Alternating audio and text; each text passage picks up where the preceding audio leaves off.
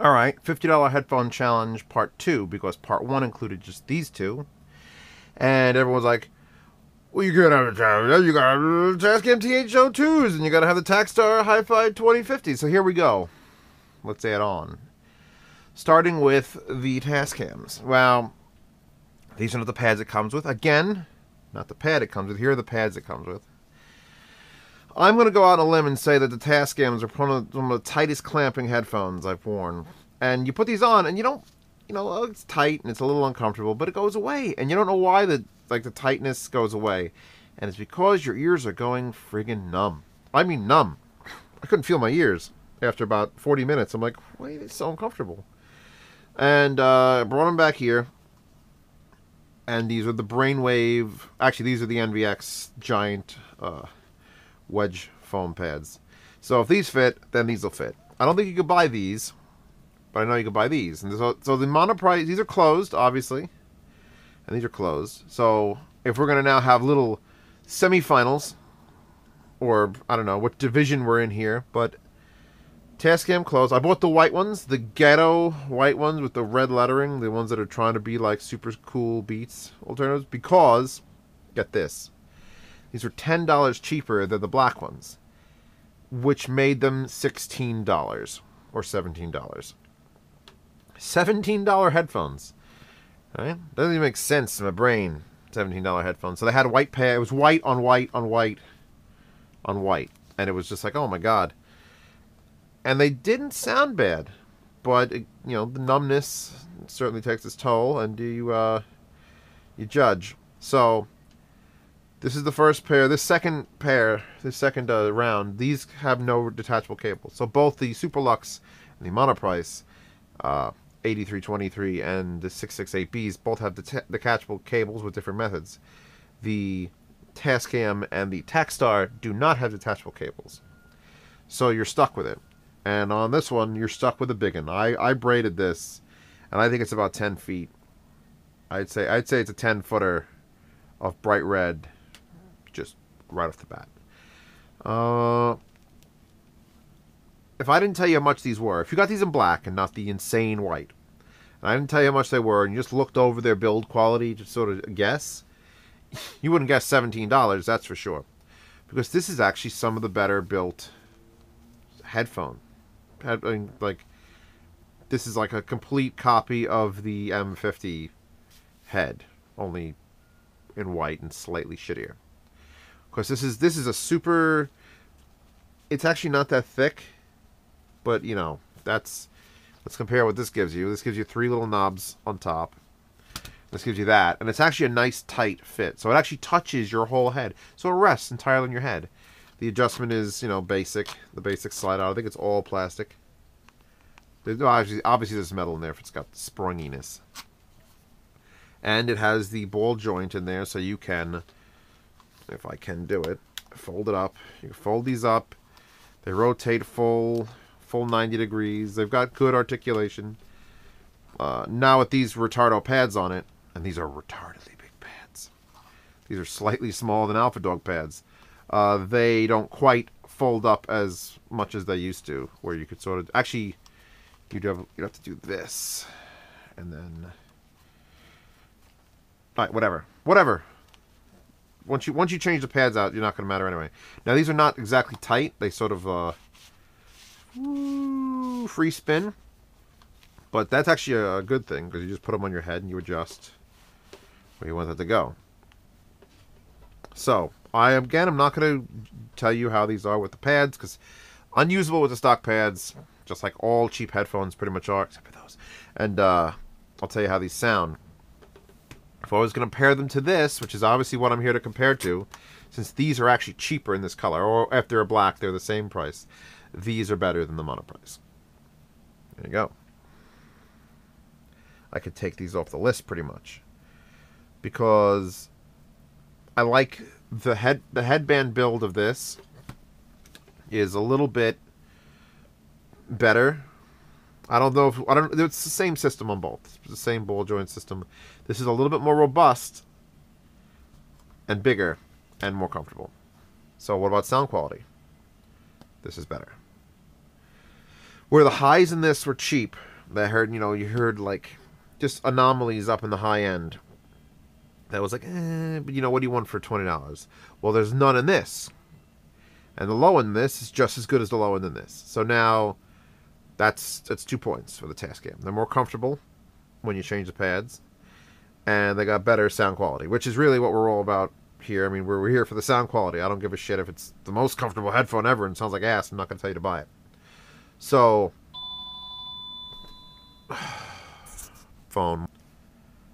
Alright.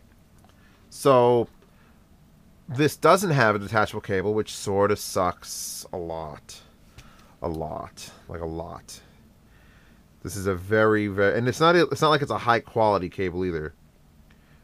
Because I don't think you could get away. You'd have to mod this, and there isn't much room. It's an odd shape. So you're pretty much stuck with it. So what do you want to do? You want to have the detachable cable and slightly worse sound quality and slightly worse build quality. Or these with slightly better build quality and a better cable. And a worse cable. I'm sorry, a worse cable. My bad. Also, you don't have to get the white ones. Although, once you put these pads on, you blow people's minds. Their minds are blown. Moving on. So these have now been eliminated by these. Maybe I'll give these away now. Now that these are not as good as those, let's give these away. And now we'll move over to this other shootout. This is an important shootout. Because we've got the 668Bs, which between the two, these won. And between a lot of headphones, these won. And I liked them because they were very open sounding. Super open sounding. Again, I changed the pads out with the Hi2050 pads. Because you couldn't, you just couldn't. You couldn't with those. You could not with those. But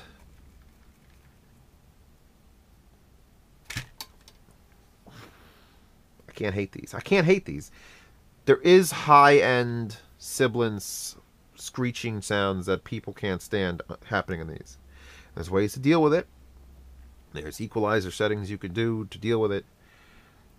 And in games, in video games, that doesn't matter. It doesn't matter at all. Because, a gunshot doesn't play constantly. So, unless you're listening to sirens, shouldn't bother you. But that is a detriment. That is the negative of these headphones. They've got the best detachable cable system. So they win from every headphone. Every headphone in existence. This wins for that. And the clamp is nice and soft. Well, actually, no, the clamp isn't that soft. But with those pads, it was way worse. So now it's super very acceptable comfort-wise. And the soundstage is hyper-exaggerated. That's what these give you. So gaming, these are the gaming headphones. So let's look at the Takstars now. And these are only available, I think, from direct China, AliExpress type stuff. You're not going to find these on Amazon or Newegg or anything else. And that is a gaudy-ass label. That is actually a riveted... It's a riveted metal plate with that says Takstar. And it's not very tactful. But no shit, these are the best fucking headphones I've heard in a long time. Under $200. I would compare these directly.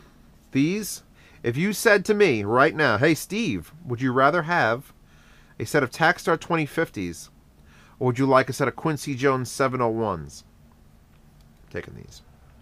These have a very, very close sound signature.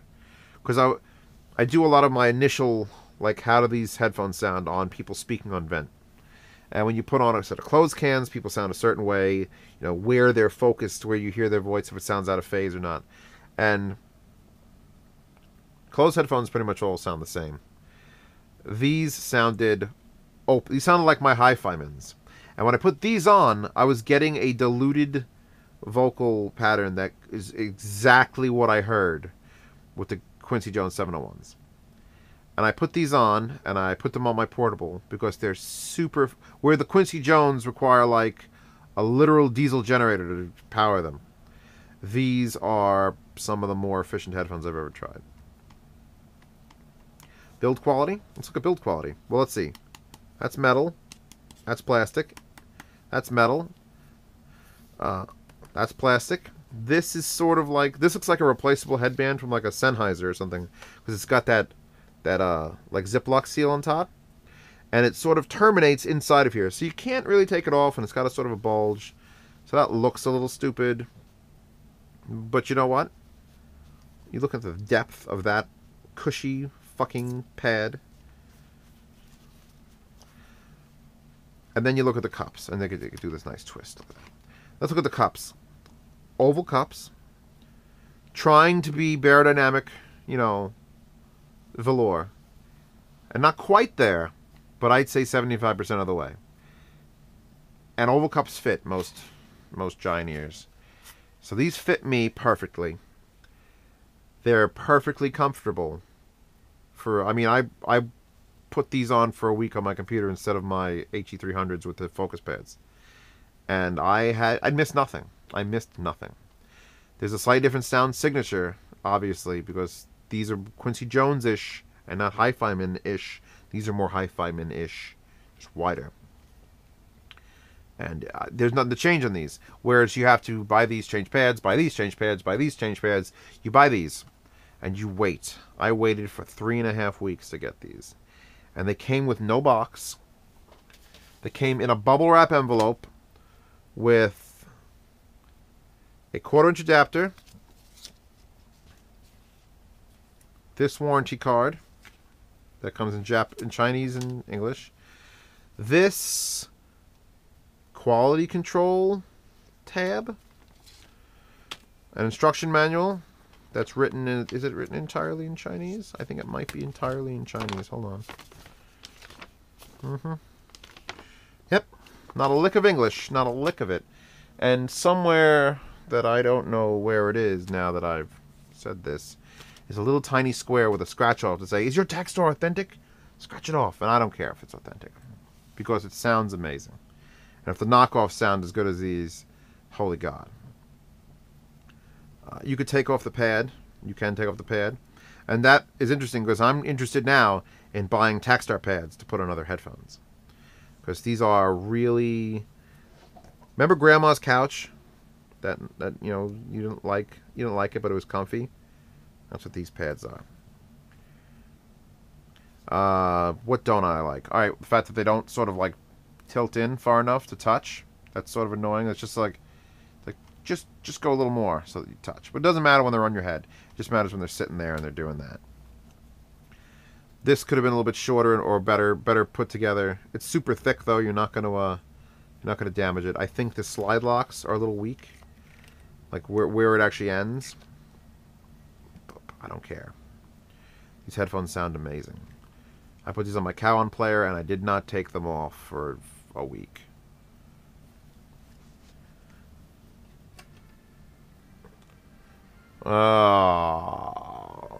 So these beat the 668s. Just beat them. Because these needed work. And they're super exaggerated, and I enjoy it. These are enjoyable headphones.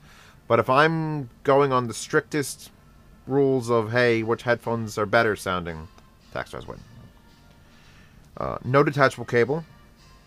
And they come with a 7-foot heavy cable. This is a pretty thick cable. It's thicker, well, it's obviously thicker than that, but it's thicker than all the other cables. And they include this 7-foot cable and then a 6-foot extension cable. They should have put a 4-foot cable on this, and then a 6-foot extension cable. They put a fucking 7-footer on it. So at some point in the future, in one of these videos, you could look, I don't know if the future's happened yet. If the future's happened, look in my channel. I'm going to cut off this wire. Of course, it's so thick. I'm going to cut it, and I'm going to make this system. I'm going to solder on a new 3.5mm dingy right here. Because it's super annoying to have to use these with the bundle. I don't want to do this to it. It's too thick. It's too massive. Yeah, so out of the box good. You know, burn-in. You know, I believe in headphone burn-in. Didn't need it. Liked them immediately. If you like a headphone immediately, don't burn it in. I burned in the TASCAMs because I just wanted to make sure it was closed. I don't know. Closed affect me more. I think they do more. But yeah, those Takstars, man. Fucking Takstar. That's all I kept saying for the whole day I got them. I was like, Takstar 2050s, you got them? No? Oh, you suck. Just open, clear, everything's balanced. Listening to, I don't know what this is, but out of phase stuff, where if you're watching a video and there's, you know, behind the scenes clapping, you know, if you're watching a live, supposedly a live show, out of phase stuff sounds way behind you compared to like a normal, every other set of headphones I've ever worn. I don't know how it does that. I don't know how I could describe how that's working, but it's pretty damn impressive. So they're of the four here, they're the most comfortable. They sound the best, and they actually cost the most. They cost the most, a staggering $41, shipped from China.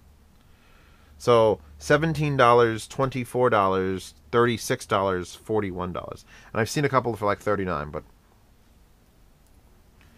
who cares? Who cares? I'm gonna get the I'll get my ears on, and I'm gonna give these a shot. I'm gonna try to record these. I'm gonna try to record the TASCAMs. I may take the retardo pads off the TASCAMs and put on the normal brainwave pads, the short ones. The short ones. They're still massive and comfy, these pads, but these are those are dumb. Those are dumb pads. And then I'm going to try to capture the magic that is these right here. These are the Mica MB42X of headphones, or maybe the Fluensis X6. They're up there. They're up there in like the wow, and the why do you buy anything else? We're going to see how this goes down, ladies and gentlemen. Everything. Oh, and I'm powering everything today with this is the SML-SD 793-2 again, and I've got it powered via USB because I've got this music source. I forget the damn brand name, and it's not written on here, but it's basically just a USB to coaxial digital converter, and it costs like $18. So if you want a good headphone amp, I would recommend this one, but people are like, oh, I got a laptop, I can't use it. Well, you buy this little box, and you get a USB to coaxial digital, and everything works grand. It's only 16-bit, 48 kilohertz, but honest to God, that's really all you need. If you could tell 24-bit from 16-bit, I'll buy you a 24-bit DAC.